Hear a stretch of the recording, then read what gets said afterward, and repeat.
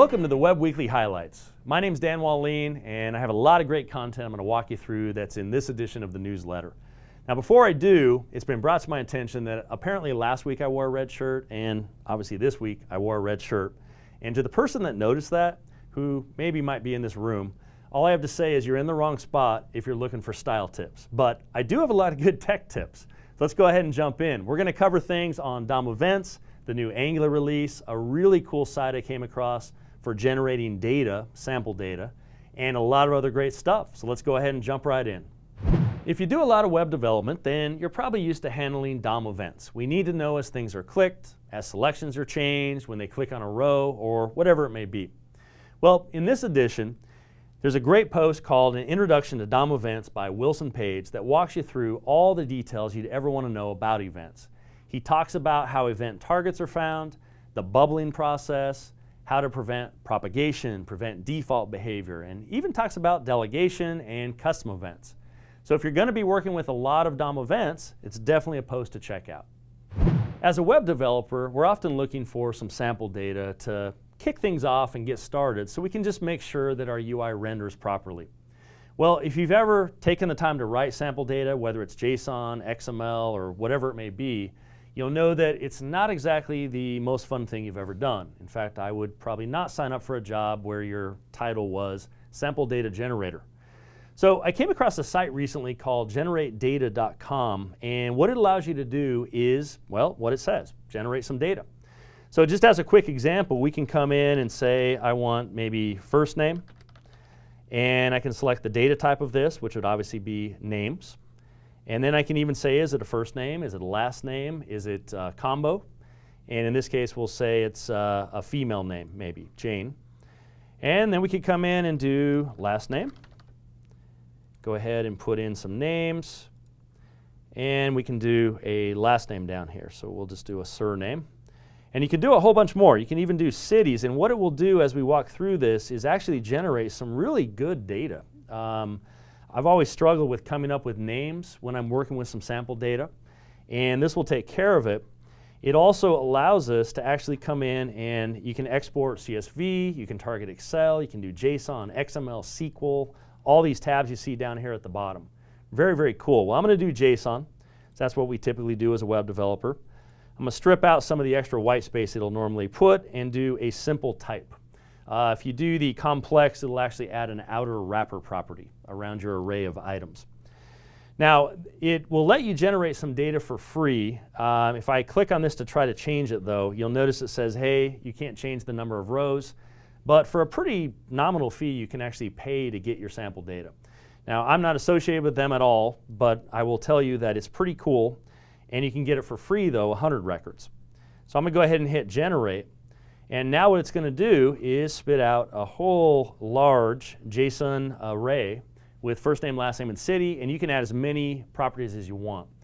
Now I can obviously take this, plug it into my app, and now I have some sample data to work with. So if you're interested in that, you can go to this generatedata.com. Very cool site for speeding up the process of working with sample data. The next item I want to highlight is a really nice presentation on ECMAScript 6 by E.L. Vardy. And EL does a just phenomenal job, I think, of highlighting the major features that are coming. And I wish they'd come sooner than later because we'll have things like modules, we'll have classes, constructors. You can switch variable values much easier than we do now where we have X and Y, we want to switch them out so we make a temp variable and stuff like that. And you can actually walk through this presentation. You can see it's up on SlideShare. And it provides a great way to get all kinds of good new stuff about iterators, and as I mentioned, classes, modules, and much more here. So I would encourage you, if you're interested in keeping on the cutting edge and you want to learn about what is coming in all these modern browsers out there, then definitely check out this presentation. One of the cool things that's come out recently is the release of AngularJS 1.2. And although this isn't something specifically highlighted in the newsletter because it's just a general framework release, I want to mention that if you're not on it, and you've been on maybe 1.08 or one of the older versions, you can now grab it. And this is the final official release. In fact, there's a 1.21 actually that's you can get if you'd like. So when you click on this to download it, just as a heads up, They have changed things a little bit if you've worked with the older versions of Angular. Previously, to do things like routes and even things like animations, it was all built into the core. Now it's all modularized, which I think was a great move, keeps the core smaller. And you can get to these other scripts by going to Extras, and this will get you to the Angular Animate, Angular Route, and some of the others. So if you're building AngularJS applications, definitely check out the latest release. A lot of great stuff in here that they've added. Every now and then you come across a really cool code snippet that can save you some time, and I recently stumbled across a site called DevTools Snippets, and there was one particular snippet on here that I found pretty cool. It's called console-save, and what it allows you to do is, instead of console log, which we're all pretty used to, console-save will take something like an object literal and actually save it out to a file as basically JSON. So if you ever have a larger object and you want to serialize that out to a file, you can just say console-save. You can even optionally give it a file name, and what will happen is actually download it, show up in the kind of bottom depending on your browser, and then you have your data. So definitely check that out if you're interested in this type of extended functionality. One of the fun things about being a web developer is all the names that we get to encounter. I mean, let's face it, since we've been talking just in the last 5 seconds, there's probably been 10 new libraries released, and I'm sure they have some pretty interesting names. Well, Grunt is not new, and a lot of you have probably used it before. But if you're new to Grunt, it's a JavaScript task build tool, and it will automate a lot of the things that none of us really want to do. So for instance, if I want to concatenate files together to minimize HTTP requests, it can take care of that and automate it. If I want to run Uglify.js to make my code really compact, it will take care of that. And it'll take care of hundreds of other tasks.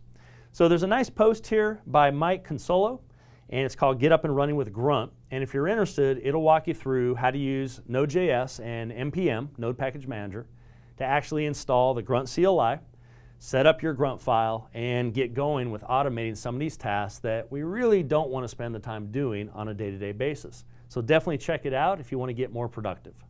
The last item I want to highlight is a new post I put together for AngularJS developers called Canceling Route Navigation in AngularJS Controllers.